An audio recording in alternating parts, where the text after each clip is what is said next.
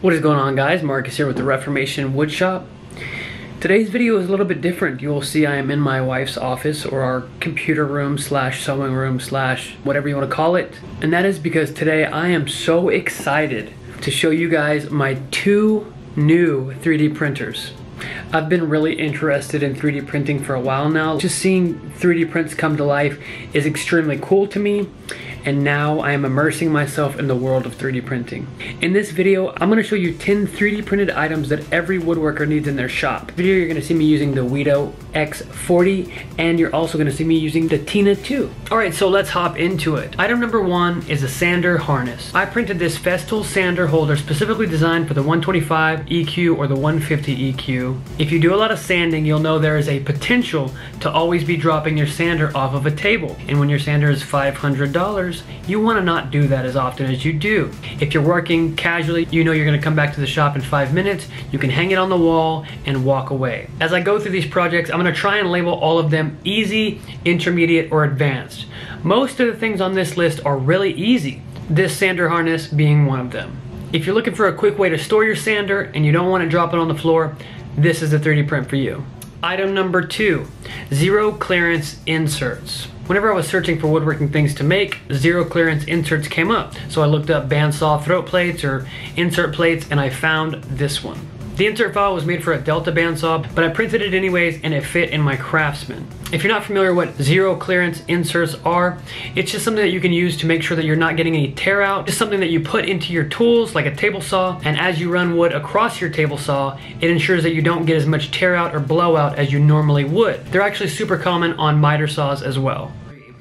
Item number three is one of those things that I saw that got me interested in 3D printing for woodwork. Number three is hidden storage for your table saw. I don't know where I saw this before, but when I did, I said to myself immediately, I need that. Most table saw fences run on a black square steel tube, and in that tube it's just a hollow space.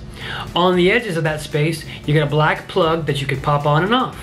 Well, if you take yours, pop it off, you can 3D print a box that can sit inside that storage. Why? Why not? You want to put your pencils in there, you want to put your money in there, you want to put your... You can put your weed in there. Whatever you want to put in there, this hidden storage will hold it and no one will find it. The only reason that I labeled this guy an intermediate project is because it prints in two parts. You have to glue them together. I actually printed both parts but ditched the lid because I wanted it to look seamless, so I took the cap that was on my table saw, cut off the fittings for it, and glued that cap to the box so that it looks like it doesn't even exist and it's not even there. Item number four. This is probably the most printed woodworking item that exists. The scale ranges from easy all the way to advanced. I'm going to talk about advanced because that's what I've got in my workshop. Item number four is dust collection. Everyone knows miter saw dust collection sucks, and not in a good way. There is a specific print that totally encompasses the area where dust explosion happens. We use this at the cabinet shop where I work, and it is a dream. It has two dust ports that are connected to two different shop backs because we use the miter saw that much. That specific print I would call advanced because it's a large, long-term print and you have to glue the two sides together. If you don't want to take it that far, there are also prints that are couplers that attach to specific dust hoses and shop vacs. While they work, they're not as good as the first one that I mentioned. Item number five. Item number five is where you get real bougie and you're just trying to make things to make things. In essence, these prints are just shelved. I labeled them intermediate because you have to make sure that everything that you have is the right size. You have to make sure that you're printing for the right planes, and you have to get all your ducks in a row or else your prints will go wrong. It wasn't something that was super necessary for me, but it's a nice addition. The other plane hanger I made comes in two parts, and like I said before, you have to make sure that everything is right and the spacing is perfect. You can get one for any plane that you have. I really like this print. It's really cool and really easy to take things off the wall.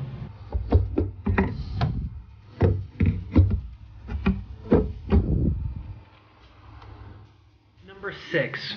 Number six is a really easy print to do, and it's something that's pretty useful in the shop. Something that you can just toss in a drawer and forget about, come back to use later whenever you need it.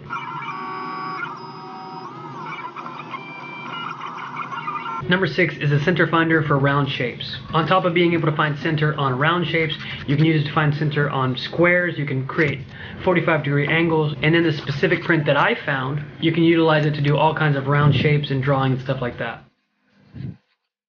Like I said, it's something that you throw into a toolbox until you needed it, and then thank God that you printed it later.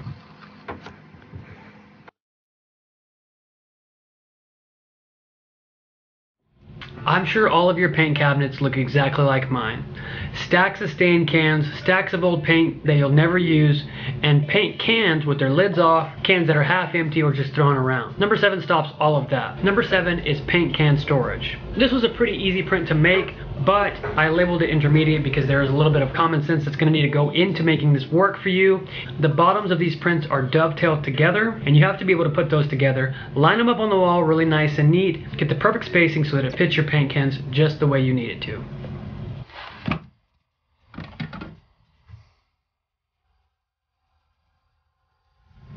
Number 8 is something that I needed for work, so I printed it. That's what's so great about 3D printing, is that you can make what you want, and you can always find what you want if you don't know how to make it. This is a corner round jig. It does exactly what it sounds like. It makes square corners round. We do panels at my job all the time, and I need round corners to set those in routed corners. This is specifically made to do exactly what we need. Outside of just making round shapes, corner round jigs can be used while using a router. So you can take your router, set the bearing to be at the exact height that you need it. You can run your bit right across this jig and make the corner round for you right then and there.